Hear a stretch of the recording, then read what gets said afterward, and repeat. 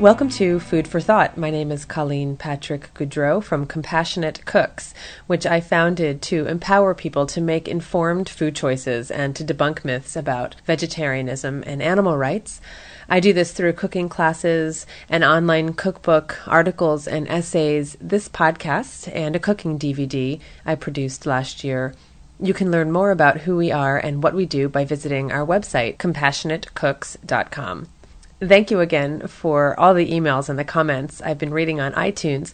Your response to this podcast means so much to me, so please keep listening and encourage others to do the same, and please subscribe. I read every one of your emails, so please keep them coming. I hear from many of you telling me that you had no idea about many of the issues about which I speak, and it means so much to me. It's exactly why I do this, and it gives me a tremendous amount of hope to hear from all of you. So if you'd like to drop me a line, you can do so at podcast@compassionatecooks.com, and feel free to offer suggestions for future shows as well. Also, the popularity of the podcast and my commitment to doing them indefinitely means that I have inherent production costs. In fact, I was ready to record today's podcast a week ago, but was experiencing technical difficulties. So if you appreciate what you're hearing and are able to support the podcast at all, you can do so on our website. Just visit compassionatecooks.com and click on the support podcast button. Also, please tell others about the podcast and add a link to your website if you like what you hear. This particular podcast is possible because of the generous support of Charlie and Vicky Talbert. So thank you both so very much. The topic of humane meat, humane animal products, has come up a lot on this show and will continue to come up because of its popularity in the media and public consciousness.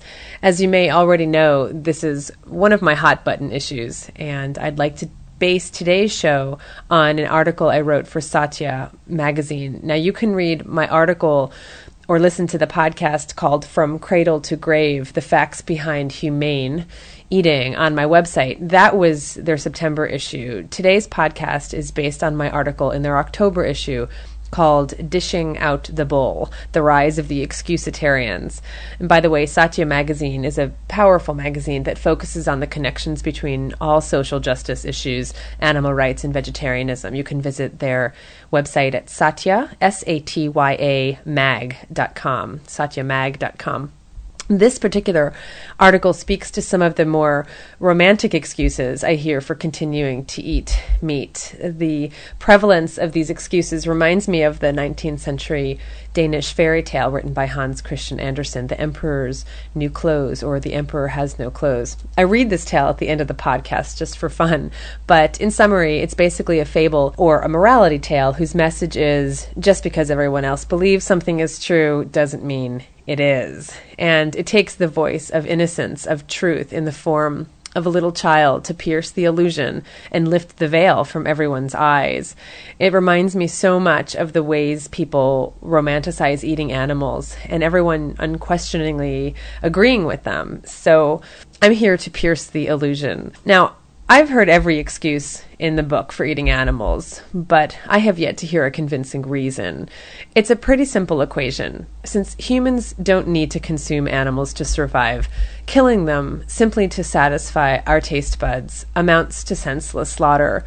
And let's face it, this is what it comes down to. It comes down to taste, not a concern for the animals. A survey by Food Marketing Institute and the American Meat Institute distilled that more shoppers are buying organic and quote-unquote humanely raised meat because of the, quote, superior taste. Our eating habits and appetites have very deep roots, and we tend to prefer convenience over conscience, with a determination that belies in a rational attachment to animal flesh and secretions. Otherwise sensible and sensitive people spend endless amounts of time and energy concocting outrageous excuses to justify this unnecessary habit. Using lyrical and exalted language, they extol the virtues of tradition, glorify the need to conserve heritage breeds, and wax poetic about our evolutionary heritage. With humane meat gaining popularity, non-vegetarians have completely co-opted the ethical argument. They're winning. But it's not the vegetarians who are losing, it's the animals. I live in the capital of quote-unquote sustainable food, where Alice Waters, who founded Chez Panisse, and Michael Pollan have practically been canonized. and ethical ranchers are idolized. Though I agree with the need to support local farmers and educate the public about the corporate takeover of our food supply, I worry sometimes that the proponents of the sustainable, humane meat philosophy are going to hurt themselves patting each other on the back. Despite the fact that they're responsible for the needless killing of animals who, if given the choice, would choose to live, they're lauded for their ethical eating. And I wonder if it's considered ethical to eat the bodies of animals who are harmed a little less before their throats are slit, who are prayed over before they're dismembered. Isn't it still more ethical not to slit their throats at all? Affixed with meaningless labels that make it seem as if the animals sacrificed themselves for the pleasure of humans, the holy triumvirate of meat, dairy, and eggs remains the sacred foundation of the human diet, regarded as more of a birthright than a privilege. The marketing that surrounds these products suggests that not eating meat is downright un-American, and this is echoed by the mainstream public as well as by progressives. One popular environmental magazine, I think it's called Grist, self-righteously suggested that vegans fast on Thanksgiving, since vegans are merely, quote, mimicking dominant culture, unquote, by serving, quote, an atrocious and non-local tofu log. The arrogance of that statement makes my skin crawl. Those who argue that we should eat meat because it's traditional seem to imply that the meat eater's desires or traditions, culture or taste buds are superior to anything or anyone else. Just because we've always done something doesn't mean it's the right thing to do. Culture and tradition are not excuses for cruelty. Perhaps the most audacious example of how the humane meat proponents have so adeptly usurped the ethics of eating is in the case of, quote, heritage breed animals. Have you heard of this? The self-congratulatory founders and followers of Slow Food USA and Heritage Foods USA commend themselves for saving these, quote, delicious American treasures from the brink of extinction and declare, and I am not making this up, that we must eat them to save them. The idea is that by creating a marketplace for these dead animals, they are, in effect, saving their lives. That kind of doublespeak would make George Orwell proud. In one of his articles, Michael Pollan boasts how he and his Thanksgiving guests feasting on a heritage breed turkey were, quote, in some small way contributing to its survival. I wonder how so intelligent a man can't detect the absurdity of such a statement.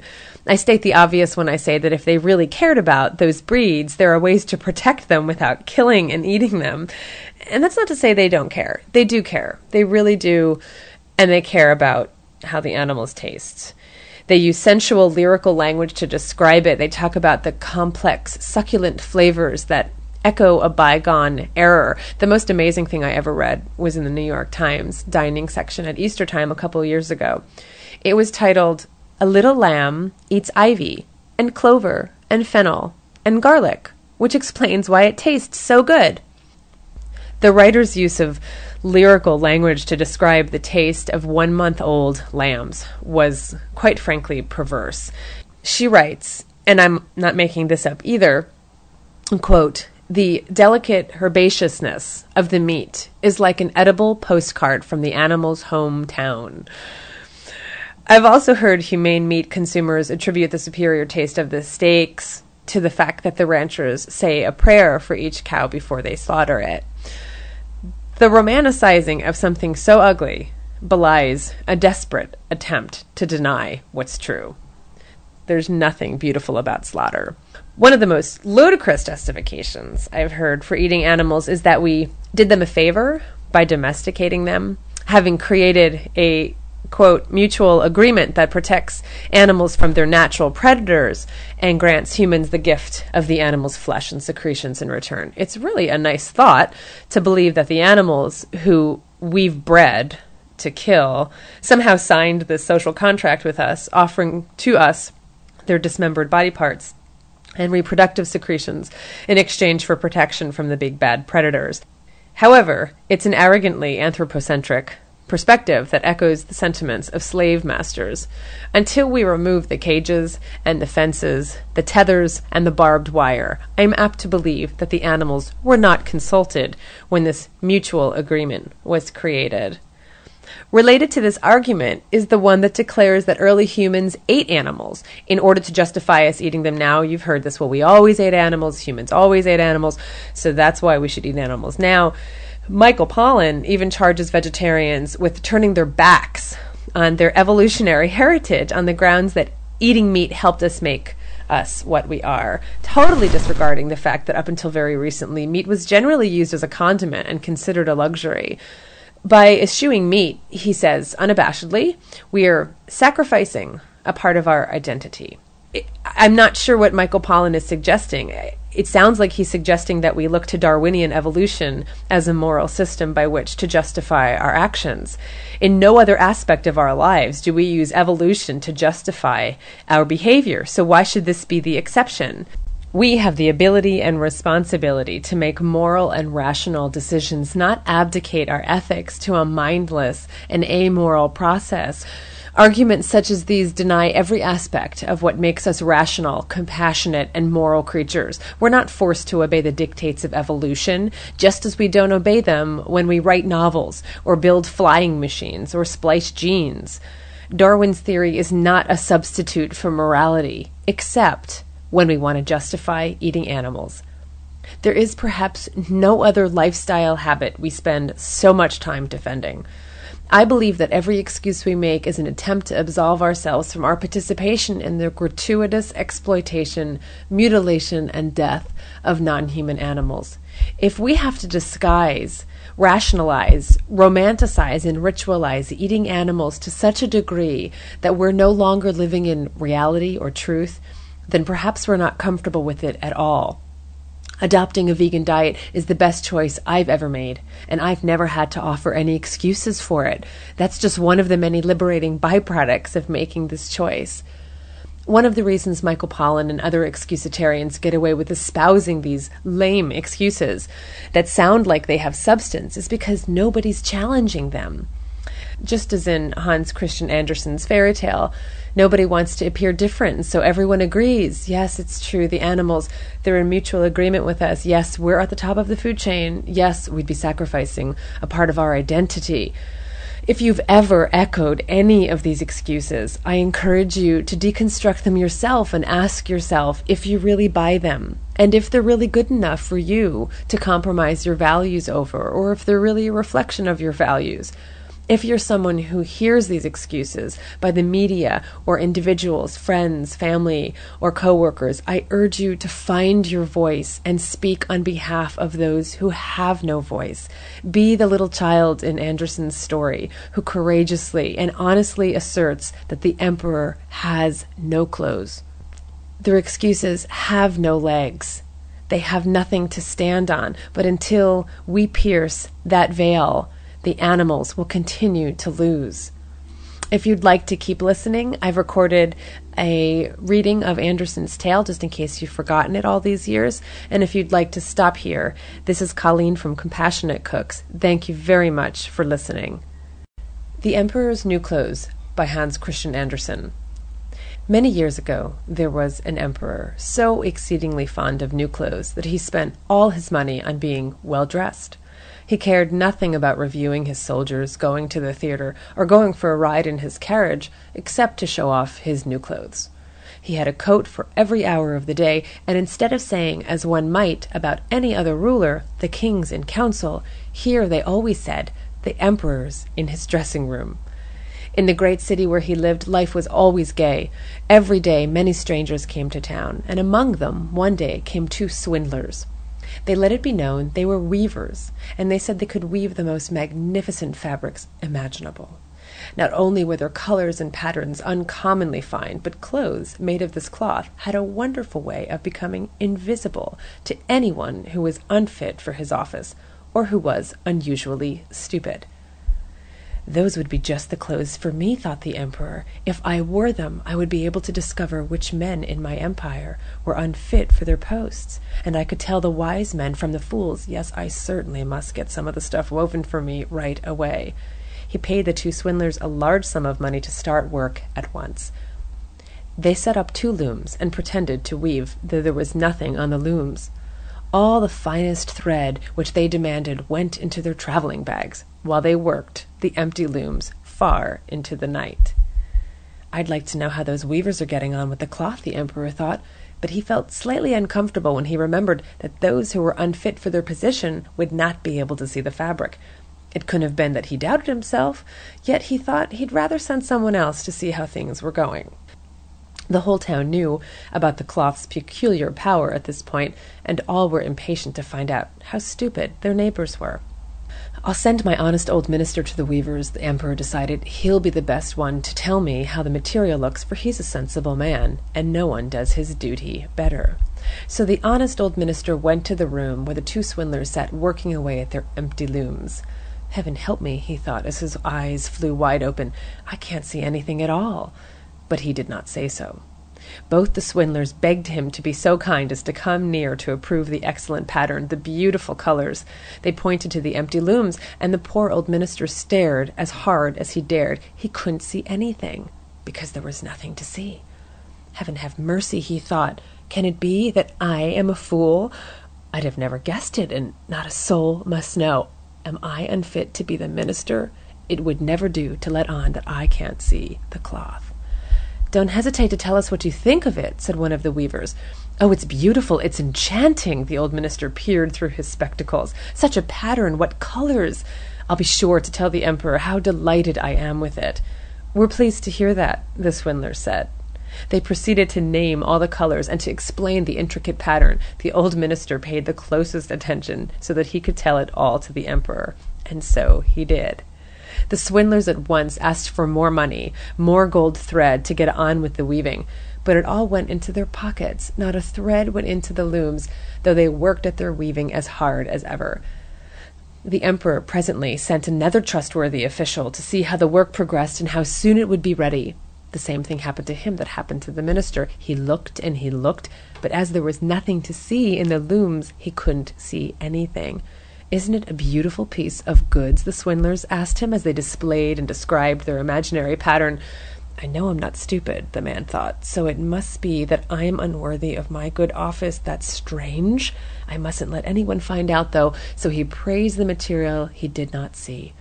He declared he was delighted with the beautiful colors and the exquisite pattern. To the emperor, he said, it held me spellbound. All the town was talking of this splendid cloth, and the emperor wanted to see it for himself while it was still in the looms. Attended by a band of chosen men, among whom were his 2 old trusted officials, the ones who had been to the weavers, he set out to see the 2 swindlers.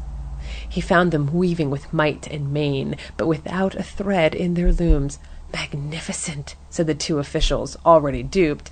Just look, your majesty, what colors, what a design. They pointed to the empty looms, each supposing that the others could see the stuff. What's this? Thought the emperor. I can't see anything. This is terrible. Am I a fool? Am I unfit to be the emperor?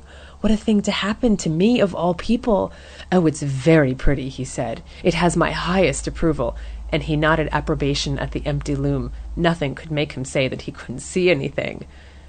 His whole retinue stared and stared. One saw no more than another, but they all joined the emperor in exclaiming, "Oh, it's very pretty." And they advised him to wear clothes made of this wonderful cloth, especially for the great procession he was soon to lead. Magnificent, excellent, unsurpassed were bandied from mouth to mouth, and everyone did his best to seem well pleased.